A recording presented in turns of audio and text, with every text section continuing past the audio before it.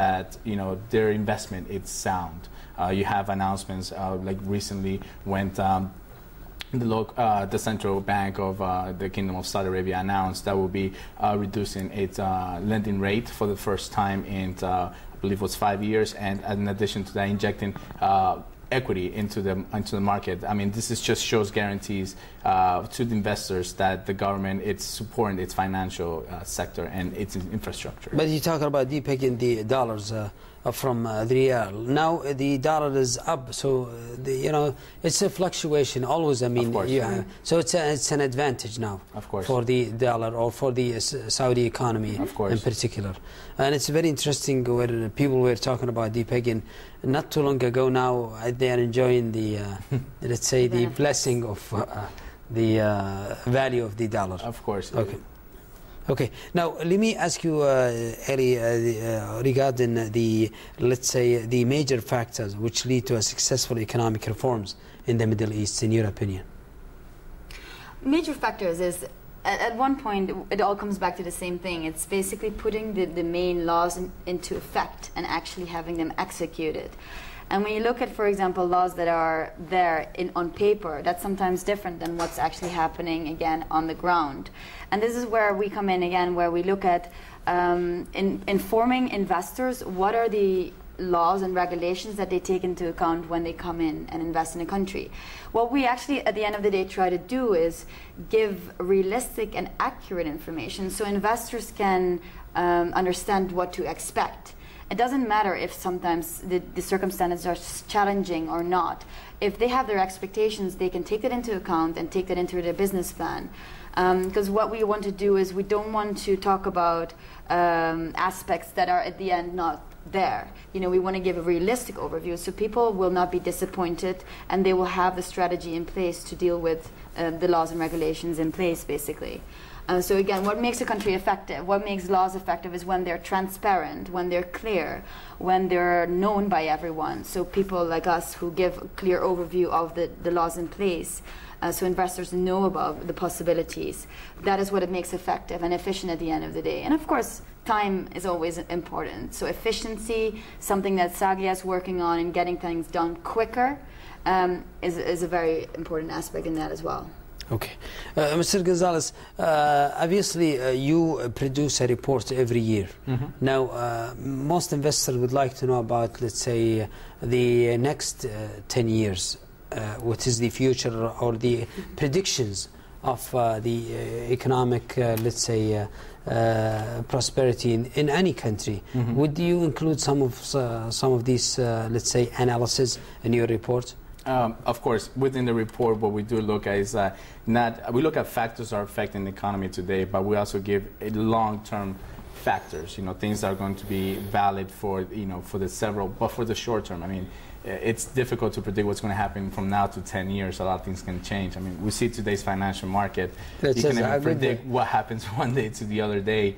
Yesterday, major stocks around the world took, several hits. Today, everyone recovers. So it's difficult to be able to do that. To look at the future, somehow we have to look at what has been accomplished in the region, and in the past decade has been very substantial for the GCC as a whole.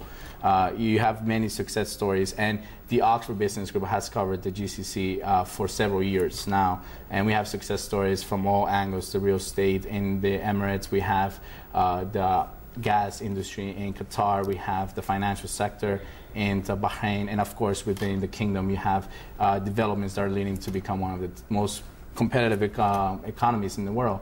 Now, looking at the future, I mean, you have to look at the vision that the government, and in particular Sagia, it's setting forwards. And of course, the pillar of its vision, it lies within the economic cities that is laying forwards. As my colleague mentioned, it's going to be one of the biggest contributors to the economy in the upcoming decade. When you look at from the instance of job creation and investment opportunities and contribution to the GDP. So, I mean, this is one particular factor that from our research and from discussions with different stakeholders, we can see that that's where the vision for the kingdom is heading towards to. again, there's many other economic sectors that are leading this way. The petrochemical sector, for instance, is becoming one of the key diversifications for the kingdom as a whole. Of course, abundance of feedstock that's currently facing in the sector, and you have other many different economic sectors that are also leading diversification in the kingdom. Absolutely. Well, you're right. I mean, there is, let's say, drastic changes sometimes. Not too long ago, there were some complaints about the oil prices being very high, and the euro being very high. Now it's basically the opposite. Correct. So taking this in consideration, and I think what you mentioned is very important, setting up, for example, and this would contribute to the credibility and the stability of the Saudi economy by setting up the income of oil at $40 a barrel, I believe. So $55. $55. Yes, correct. Oh, they have raised it maybe, but I remember it was 40. But anyway, let me go to Mr. Abu Khidr with our remaining moments in the program, and maybe just ask him as if, in your opinion, with the improvement and the reforms within the GCC economy or economics, do you think that helped a lot in bringing many investors to the region, especially if we're going to take Dubai as a vivid example? Yes, indeed. I mean, you know, with the improvement in the GCC economy, will attract more investors, and if you take Dubai as an example, you know, the volume of investors or volume of money being invested in Dubai, foreign investment, is about $7 billion last year, and that is almost is equivalent or almost about 1/3 of UAE income, total income. So such you know, such of course, such economic improvement, environment, improving the environment of the you know, for investors to invest, it's very important, and it's the right strategy to go, because today, as you know, as well we know, that is you know, you cannot just only depend on one source of income, which is the oil. We need to diversify and to have more than one source of income, and one of that is the foreign investors. And to you know, to do that, or to be really having a good shares, good volume of investment in the country, is to improve the environment.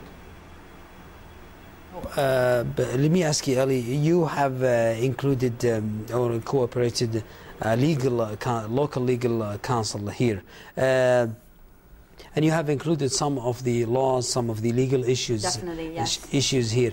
There have been improvement in the legal sector here in the Kingdom of Saudi Arabia with regard to investment. Did you highlight some of these changes? Oh, definitely. I think that those are the ones that we highlight most. Those are the most important ones when you look at a report that highlights investment opportunities in general. And I think it's very, well, good that you mentioned that we actually work with local research partners, because again, we are an international company that has offices on the ground worldwide, but at the same time we want to make sure that when we work in a country, we work with local experts. And we do that on different levels. On the capital markets, we work with the HSBC, for example, and we work with KPMG on accountancy. I mean, they're experts on the ground. And within the legal framework, I mean, again, it's not just investment law that has been, let's say, covered. We look at labor